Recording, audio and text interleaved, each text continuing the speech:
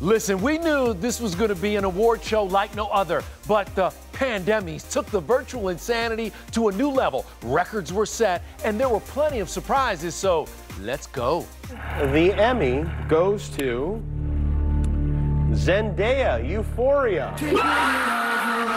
Zendaya, Jennifer Aniston's jaw dropped when you won. She was cheering you on. How does that feel? Oh gosh, it means so much to me. I think every single, woman in that category, I obviously admire immensely.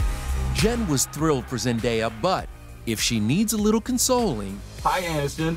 Hi, Pitt. There's always Brad. Yep, the Oscar winner was up for a guest star Emmy on Saturday. Brad Pitt as Dr. Anthony Fauci. But lost to Eddie Murphy. Jen was on site at Staples sharing this behind the scenes before going home for a mini Friends reunion. Look at this, Courtney Cox. Courtney's there? Yeah, of course I'm here. We live together. Yeah, we've been roommates since 1994, Jimmy. But I Hello. thought that was I had no idea. Is this live TV? Unbelievable. Hey. Lisa Kudrow, you live there too? Yeah, where else would I live? Jen also shared a few Emmy night secrets, her pre-show mask, hairdresser touch-ups, and the after-party with her pups wearing pearls, Clyde and Sophie. Zendaya's win was a well-deserved surprise, but in our book, the 24-year-old deserves another award, Best Emmy Reaction. How are you? Because you almost fell off that chair when you heard your name called. I'm doing well. I'm doing pretty good. What does this moment mean to you? Because you are now the youngest woman to win in that lead actress category. Oh, beyond, I don't even know how to describe how I feel right now. We've been there for Zendaya's incredible transformation.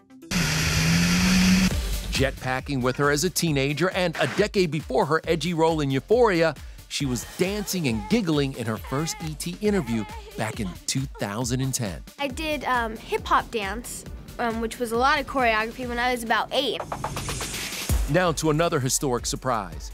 Schitt's Creek! Schitt's Creek! Schitt's Creek. A record-setting 9 awards tonight. Oh, yeah. Holy cow. I mean, to me, it means that the work that everybody has put in over 6 years has, paid off royally.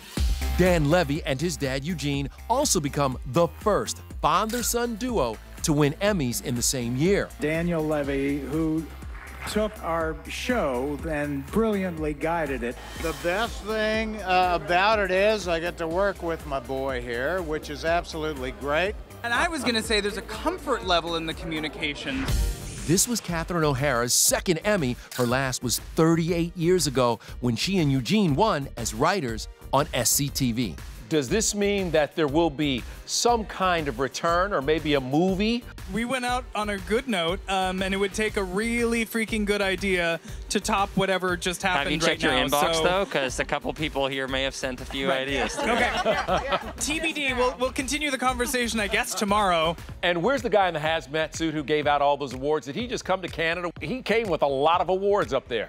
It was actually a lovely lady. It was a lady. And she's still here. Yeah. The poor hazmat suit just completely fogged up, and I watched her panic before each award going out.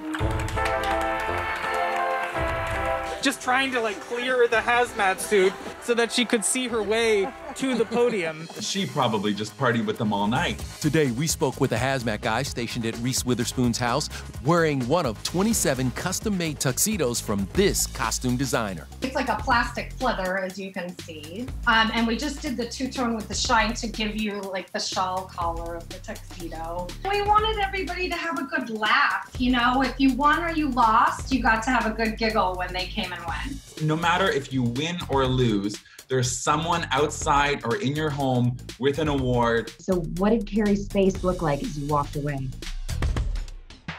This is Chris. Hello, Chris. In the hazmat suit. Billy Porter and Rachel Brosnahan didn't win, but invited theirs in. Rami Youssef simply got a goodbye wave from his.